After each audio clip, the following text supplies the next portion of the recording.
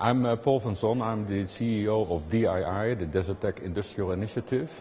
We welcome very much this initiative of RGI on transparency and public consultation. I think it's very, very important that in Europe, when we talk about the power system of the future, that we include all the stakeholders, that we include the citizens. It is not only Europe, it is actually Europe and its neighboring countries. The good news actually that we bring into the debate of RGI is that we can on the long term bring a lot of renewable energies with a much lower cost into the European system.